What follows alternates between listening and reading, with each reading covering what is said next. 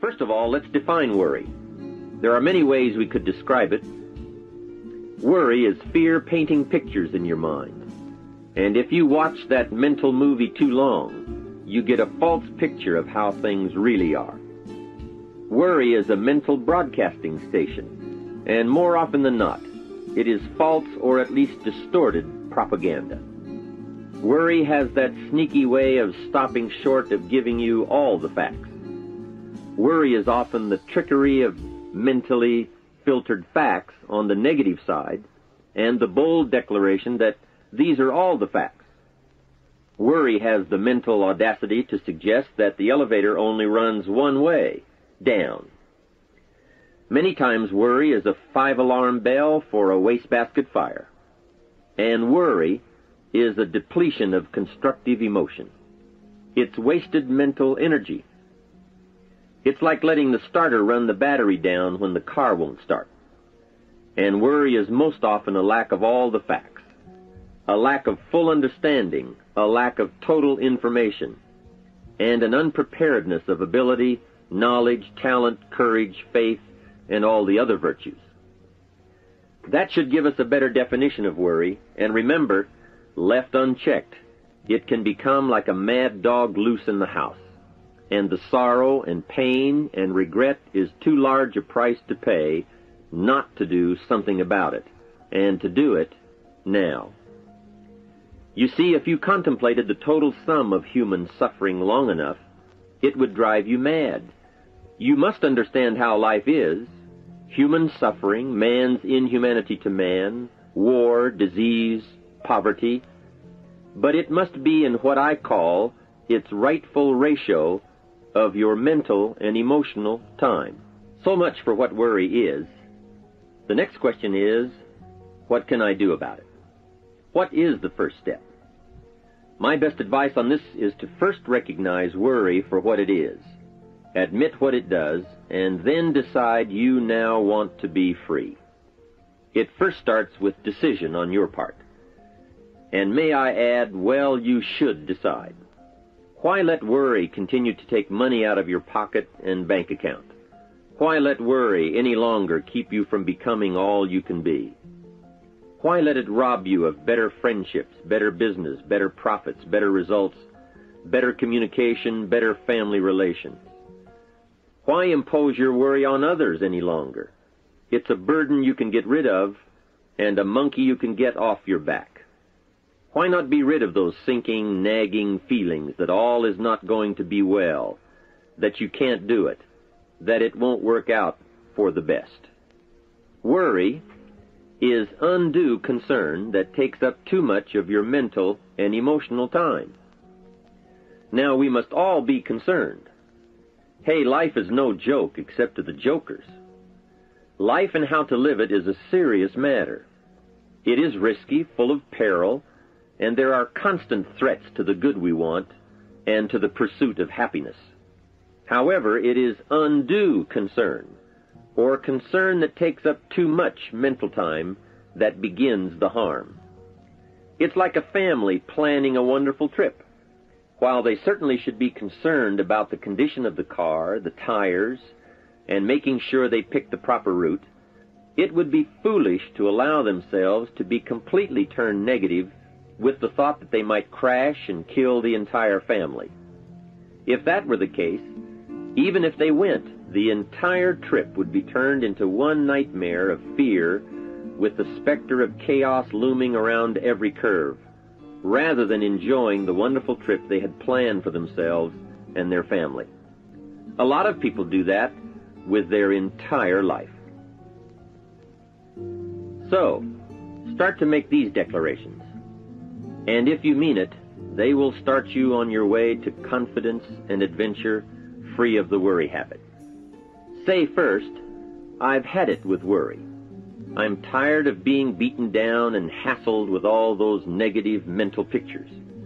I refuse to be tricked by false facts. I'm really not that weak. Never again do I want those sick feelings inside, those mental false alarms. I'm tired of the drain on my resources. I'm tired of the embarrassment of the lack of confidence. I don't want people, especially my family, to see me in this state anymore. I've got more to offer. I refuse to let my life be short-circuited any longer by letting my mind run wild with a distorted view of the facts, whether I bring it up or if it comes from someone else. Prove it to yourself. Think back over all the things that you worried about, all the fantastic, catastrophic events that your well-meaning advisors had told you were going to happen. Be pleased that none of them ever happened to you, or else you would not be alive today. 90% of the things you worry about never happen anyway. All of us have had these well-meaning advisors who want to appear larger in the eyes of those they wish to advise, and who immediately rear back and describe every single bad option they can think of that might possibly happen. By the time they have finished, the one who has come for some confidence and some help wonders why he even bothers to live anymore. And the fact is, those things are never really going to happen anyway. Bring to question now what your mind tells you or what others tell you, and pledge not to go for false alarms. "I've had it" is a good beginning. This first step will start you arguing with your worry thoughts. Soon you will start to examine your fears and worries to see if they are valid, and you won't let your mind play those mental tricks any longer. It is possible to destroy any emotion you have, including worry and fear, by a very simple process, and that is, analyze it to death. Drag it out on the table and look at it. Weigh it against all of your past experiences. Make sure this one can stand against all the past facts you have. You will now start to use worry instead of letting worry use you. It's a beginning, being in control instead of out of control. You will now let concern and the first signs of worry prompt you to learn, ask questions, and look at all sides in order to evaluate true, positive, constructive action. Now you can say, "I will let fear advise me of the facts, but I won't let fear tell me these are all the facts. Nor will I let fear determine my reaction to the facts. I will gladly take up the war of faith over doubt, reason over fear, and positive expectation over worry." So talk to yourself right now into a change of attitude. Be persuasive. Go all out. Show yourself the hell if you don't, and the good life of answers and progress if you do.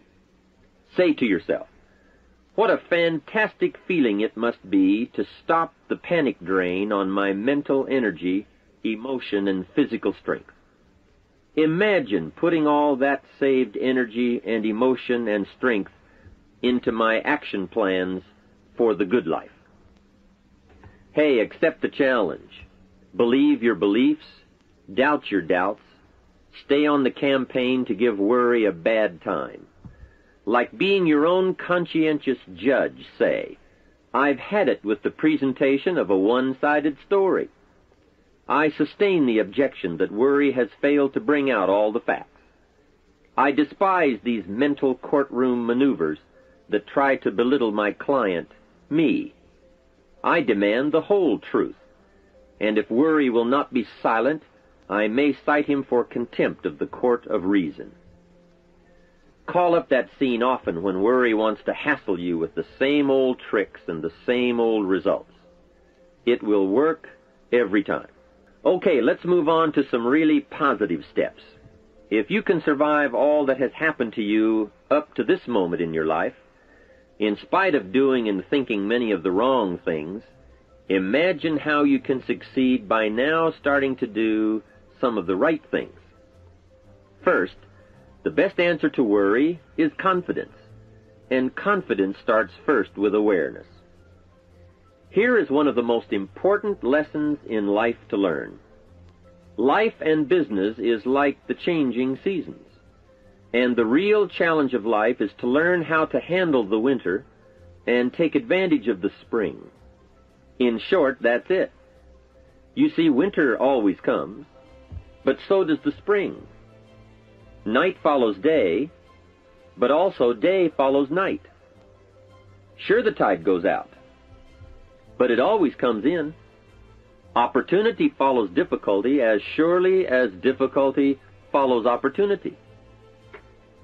I have written and recorded much on how to take advantage of the spring, how to cash in on life's opportunities, work hard all summer, learn more ways to plant and protect what you invest, and to reap in the fall without complaint, knowing it's your harvest and you've reaped what you've sown.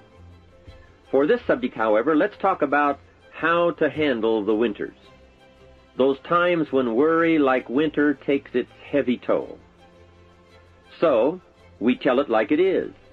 Winter always comes. So does the night. Some happenings in our life will always be a cause for concern.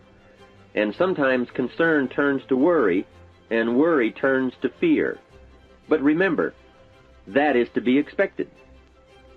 Each day, each event, each season brings both expected and unexpected challenges that we must think about and make decisions on. Life is like a stream that flows continuously. The better we understand that, the better chance we have to produce good results out of all of our challenges. May I suggest something to you? I have a friend who is an avid skier. You know something? He can only ski in the wintertime. You can only hunt the elk when the snow falls in the high mountains and drives them down. That's called wintertime. You see, it's all right if it's 12 below. Just be prepared for the winter. And here is a good thought. A full, well-developed human being will find a way to take advantage of the winter, not just handle it. The big challenge is to make something out of each opportunity. Now, if winters are always going to occur in our life, shouldn't we benefit from them too? Come the next winter, you could be on the inside looking out, seated by a warm fire, the company of a good friend, and those unique feelings of security in spite of the circumstances or the season. Begin to know now that the night will pass, and as you learn to grow and progress, you will better understand how to handle every night and better live every day. Here's some of the best advice I have on worry. First, don't be afraid to face the facts of life. It is not negative to understand that the winters always come. Don't be faked out. Don't clip the word impossible out of the dictionary. Sure, the Bible says all things are possible, but I don't really understand all that means. My daughters ask me, have you ever tried putting toothpaste back in the tube? Don't say I don't want to hear the problem. I don't want to see the difficulty. Don't show me the weeds. Don't say anything negative.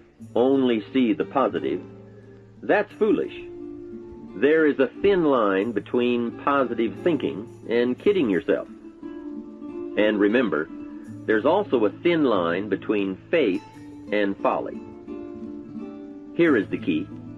Humans have the unique ability to see it as it is, and they also have the ability to see it better than it is.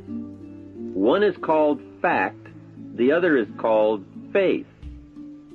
Faith you develop, facts you acquire. The facts you acquire are essential. It's like belief. You constantly must find facts to support your belief. Faith says, I will move mountains. It doesn't say, I will move mountains if someone gives me a bulldozer. I'll move a mountain if they will build me a road up there, if the weather's nice, if they give me a shovel. Faith just says, I will move mountains. Faith doesn't ask for a result to prove its existence. Faith is because it is. And remember, people die for faith. And some people give up everything they own, their life, for faith. Many years ago, over in Vietnam, a Buddhist monk did a very clever thing. He did the ultimate in political dissent. He burned himself to death. That toppled the government. That was faith. Totality begets totality. Here is a good prayer. Help me to see it as it is, and help me to see it better than it is, and then inspire me to act. Facts and faith and action. What a combination for personal progress. And action puts fear to flight. An Old Testament phrase says, "Watch the ants, you sluggard. Consider their ways and be wise." Not a bad suggestion. The study of ants. What do they do in the summer to prepare for the winter? That's a lesson in life and survival. Happiness, wealth, peace, security, success, safety, friendship, reward, results, and all human achievement comes from a growing ability to understand and handle the changing seasons. And so we come right back to the theme of our entire enterprise, self-development. Learn to work harder on yourself than anything else. The key to all success in economics or mental health is self-development. It will all change for the better when you change for the better. It's what you become that really counts. And you are the only variable. So a good statement is, you can't be all positive. You can't be all confident. You can't be all faith. But confidence and faith and courage and inspiration can dominate worry and fear. Physical and emotional forces are always at work, and something will win and conquer. Make sure you give yourself the best chance to get mental and emotional domination over all of your challenges. And here is one of the master keys to the good life. Developing the intelligence and accepting the challenge of putting all of your emotional experience into their rightful ratio. Beginning this progress can bring about the most dramatic changes. You see, disappointment is like winter. It always comes. It is foolish to say, "Don't be disappointed." But you must learn to discipline your disappointment. If it dominates 51% of your time, you're in trouble. Continued heavy disappointment is like 12 months of winter, and 12 months of winter leaves very little alive. Use the guidelines of seasons to adjust to all the meaningful things that happen to you. So concern, fear, and disappointment, like many human emotions, serve a useful purpose as long as they are kept in their rightful ratio. Left unattended, the weeds take over. Disappointment rules. Worry breaks loose. Fear gets the upper hand, and doubt moves in. But managed, worked, given human action with will and knowledge and purpose, and gardens overcome weeds. Faith overcomes doubt, and confidence pushes worry into a small place. The second major key to mastering worry is to respond. Build up inside of you that heavy desire to be free, to get on with building your life and lifestyle. Too much is waiting to delay. Take a new look at your opportunities. Figure out new ways to seize them immediately and make them work for you. And here is a key. Bring a new dedication that you will master yourself with enough discipline to be more than qualified to do the present job and prepare yourself for the next move up. Expose yourself to every stimulation possible that will put all this in perspective. Now let's move on to a very important point, and that is the best answer to worry is confidence. First, self-confidence. I can better handle next.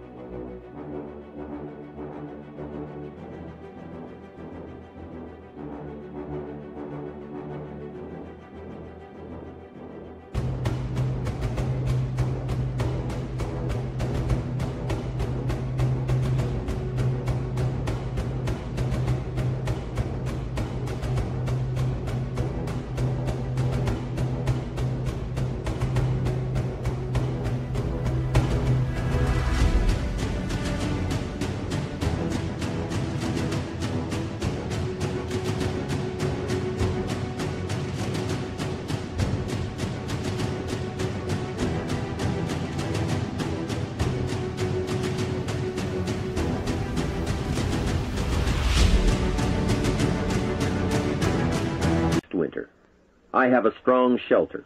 It is stocked with supplies. I now know how to take advantage of the spring. I'm going to plant better crops and bigger crops. I can last through the summer. I won't quit this time. I'll study weeds and how to get rid of them. I'll be less frightened of the changing weather and the quick storms. In the fall, I will exercise more care and reap what I have without complaint and blame nothing for the amount of my harvest. I'll learn to save a fair portion so that I can survive the bad seasons when out of control the hailstorm comes and it all goes wrong. Now we must consider this. The most fatal deterrent to self-confidence is guilt. Not doing all you know how to do to the full extent of your present ability weakens the foundation for confidence. The biggest part of worry comes from the lack of this personal confidence. And lack of confidence comes from two major things. First, no goals or plans. And second, no daily discipline to achieve. The inaction to cure or handle small tasks is what starts the guilt process. And that always tends to make you look at what's wrong and expect the worst. So listen to the voices of creative experience. Let nature, experience, wisdom, books, everything speak to you and teach you. Remember, both opportunity and challenge await action. Everything yields to diligence.